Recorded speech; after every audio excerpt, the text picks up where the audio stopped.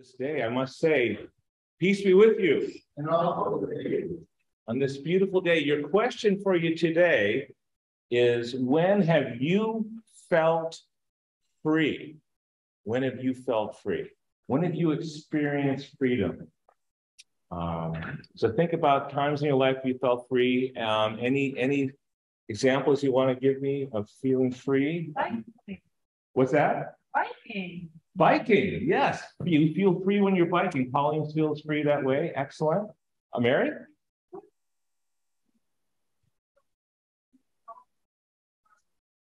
Okay, when you left in 7-8, when you got the car. Thank you. Thank you. You felt freedom. And Carolyn?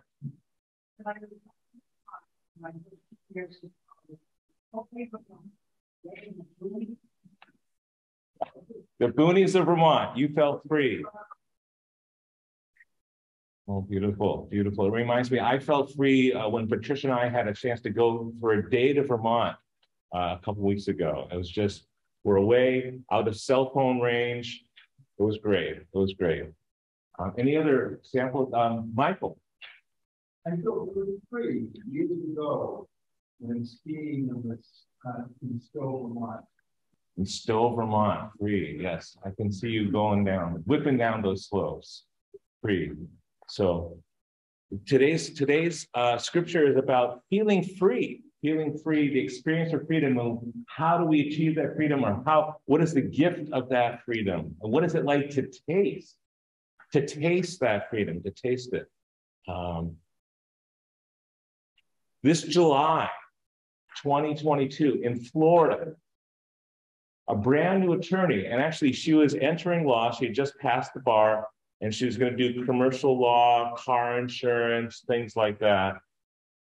She heard about this man in prison, and she didn't know what to do, but she said, I need to free this person. I think he's innocent. And so Natalie Figures was just starting not as a criminal lawyer, just a business lawyer. She was also 3 months pregnant. I mean, how could she do this? And nobody else was able to free him, and maybe he deserved to be there. How could she save this possibly innocent man locked up for 32 years for murder in the state of Florida? Natalie Figures. So this new attorney, she got to work. She did a lot of work. She's not getting many coming in. So her child is developing. The money's not coming in. She's working on this case and no pay. And she starts digging. She finds out from the police reports that there were 9 sets of fingerprints at the crime scene, but none of them matched the person who is in prison for 32 years. So she said, okay, I need to start there. Maybe he wasn't even at the scene of the crime. And none of them belonged to Thomas James is his name. And then there was a key witness, Dorothy Wilson, who helped to put him behind bars. And so she said, oh, I need to speak to the prosecution witness. And this person refused to speak to her. But that was like the only person that the police were able to use, or the criminal justice system used, to put Thomas behind bars now for 32 years. For murder. And so Natalie called up this witness who again refused to speak to her. And Natalie said, if God tells you to give me a call when I hang up, please call me. I'm going to answer. But I'm doing this because I know he's an innocent person. And I'm doing this because God put me here. And Natalie started crying, and then she just hung up. And she's driving away on a highway in Florida. 10 minutes later, the person calls, she pulls over, and this key witness calls back and said, why did you cry? Is he paying you? And Natalie said, no, I'm doing this pro bono, 2,000 hours on my own. And so far, it's adding up. I'm not getting any money at all. And at that point, the key witness broke down and said, I know it wasn't him. I know it wasn't him. And that is how this July 2022, Natalie, a first-time car insurance lawyer, helped to clear an innocent man of a murder sentence after he spent a third of a century in prison. And Thomas Raymond James is now a free man. How does this new freedom feel? Yes, he has regret, but yes, at the same time, he is deliriously happy. And he's also incredibly grateful to this lawyer. When all the other lawyers couldn't help him, she found a way for a murder that he did not commit to free him. The attorney, Natalie, figures she's also transformed. She's been set free. She said, sometimes in this process, she said, I doubted myself. I hadn't done it before, so I just went off of my gut and prayer and my faith. And when I finally heard he was going to be released, way longer than it should have been, she said, all I could do was say, thank you, God. Thank you, God. It felt so real.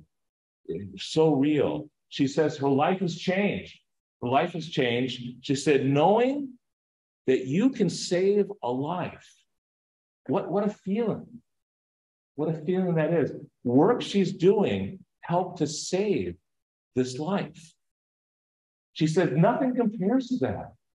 And her life has been transformed, and now she's devoting a lot of her life to finding others that she can also help to set free. Lives are being changed. Lives are being changed. Experience freedom, experiencing freedom, to be set free. That's what today's words of scripture were about, that Carla read for us today. Jesus said, if you continue in my word, you are truly my disciples. You'll know the truth, and the truth will set you free. Continue. That's a word sometimes we miss. The Greek word is meno, and it's repeated many, many times. Meno, meno, meno. Continue, continue, continue. Continue, Jesus said. He did not say, okay, do my word once, walk away, you're done, have some chocolates, sit down. Continue, continue. Continue caring for your neighbor. Continue loving God. Continue practicing compassion and justice in the Jesus way. Continue. Continue waking up in the morning and taking another step in your journey. That attorney, Natalie realizes she needs to continue. She's found her life calling, and she's going to continue in this way. She said, nothing compares to that experience, that freedom that she is tasting too. Now she knows why God put her here on earth. I mean, what an amazing feeling to know that, to be set free in your life calling. Experiencing this freedom, this transformation, this coming alive. That's what the Reformation's all about. The Reformation, this thing happened in history, what, half a millennium ago? Is that the way to say it? As of tomorrow, it would be 504 years ago tomorrow is when Martin Luther, not Martin Luther King Jr., but Martin Luther nailed 95 arguments to the door of a university church in Wittenberg, Germany. And his arguments were about, you're set free. You don't have to depend upon giving money to people to be set free, or having somebody in a church far away about that. God has already set you free. And Martin Luther set out to reform the corruption that he saw in the church of his day. That's what Reformation comes from, reforming, bringing freedom to people that don't know it. Natalie fought against corruption in the Florida criminal justice system. Natalie fought to free people. Martin Luther fought against corruption in the church. Martin Luther fought to free people. The choir saying, oh, freedom, oh, freedom. Freedom is coming. Oh, yes, I know. Yes, I know. But the people say in our lesson, and perhaps we say it too today, we're not slaves. We're free. What are you talking about? I don't see any chains on us. Do you see chains on me here? Maybe you will when you come to our Christmas play and see a Christmas carol and the ghosts from the past, but usually we don't see those chains on us, right? We don't see them. And Jesus says, well, if you sin at all, you're then a slave to sin. You're a slave to sin. You might not see it, but you're a slave. And sin is a word we can get wrapped up in, but it's and moralize it and get higher and mightier than others. But really, when you get down to it, sin at its core, it's brokenness. At its core, sin is it's a broken relationship. We are meant for certain kinds of relationships, but sin is showing how those relationships are busted up. Busted up relationships, sin. It happens to us as individuals when we don't love ourselves the way that God loves us. God loves us so much, but it's a busted up relationship if we're not also learning to love ourselves the way that God loves us. And we can become slaves to alcohol, slaves to gambling, busted up relationships. That's what sin is. When we don't love our neighbors the way that God loves our neighbors, we can be trapped in patterns of locking up young Black men for 32 years for a crime they did not commit. That's what sin is. That's a busted up relationship, not the way we were created to be. And so today's scripture and every day, Jesus invites us to break free, to be healed, to be transformed, to taste this freedom. What is it like to taste this freedom? Jesus says, continue in my word. If you stick with this, if you can stick with it, living out what I tell you, you are my disciples for sure. And then you will experience for yourselves the truth, and the truth will set you free. It will set you free. Thomas James in Florida is now experiencing this truth, this freedom, this transformation, a free man. So what would our world be like if, like so many others who are wrongly imprisoned, who are disproportionately brown and Black men, could taste this freedom? What would our world be like? And Natalie, the attorney who freed Thomas, is now experiencing this truth. She's now tasting this transformation, and her life has changed. She said, nothing compares to that feeling of knowing what you have done to free somebody. She said, now she knows why she is here. And wouldn't that be amazing to know exactly why we are here, and just to taste that freedom? And what would our world be like if there were so many Natalies that could be tasting this freedom right now, knowing why God has put us here? By continuing in Jesus's word, listening to the word, praying, supporting, having supportive communities. We can sing, that song, oh, freedom, oh, freedom. Oh, freedom, it's coming. Yes, I know it's coming. I know. And here at Payson Park, we're taking some steps. We courageously stepped into the ministry of the outdoor church at the beginning of the pandemic. Other churches, had stepped away. Recently, the director of the outdoor church, Stephen Bingaman, came here and said, thank you so much. People were so scared at the start of the pandemic and hungry. It was a dire situation. We didn't know how those few weeks we're going to even feed people on the streets, and you stepped in when others stepped away.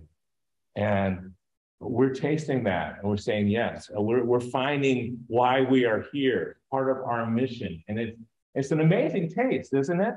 to have that. And they say the prayer that you wrote for us, we say every Sunday. They said it this Sunday at the worship that our previous wife, Catherine, wrote for us on behalf of our church.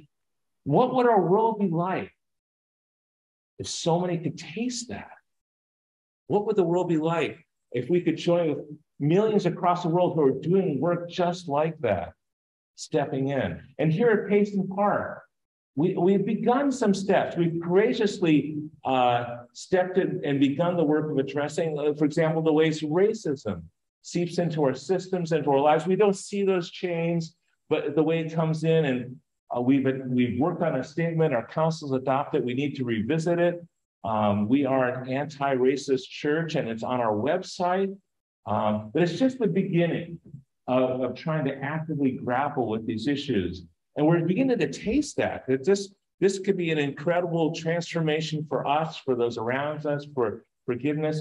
Well, what would our world be like if we could join with so many other groups and people around the world doing this kind of work to create the beloved community that the other Martin Luther talked about, Martin Luther King Jr., continuing the words of Martin Luther 504 years ago. And again, echoing mine, oh, freedom. Can you just taste that? I love that song. The choir did it. We're just jumping for that. Think about it. And here in Payson Park, we've tasted the joy of caring for each other. And I've seen you walk with each other.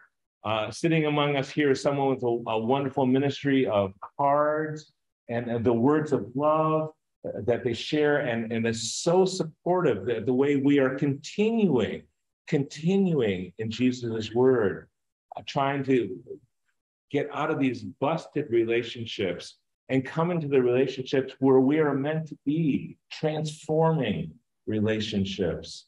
And just the joy of yesterday. I don't know who was here yesterday. It was just incredible experience to be here. Both of me were here at our Bouncy House Festival outside, and just the joy of that, and the joy of buying and eating chocolates that we know are slave-free, because often cocoa farmers are kept in impoverished conditions, and that's a lot of the regular trademark chocolates we purchase, but we just to taste that freedom. That's what chocolate really tastes like when you're not supporting slavery. And what would our world be like? What would our world be like if we all could taste that in the beloved community? Wouldn't the world just be set free? Wouldn't that be an amazing taste? Oh, freedom. Oh, freedom. Freedom is coming. This is what my faith tells me.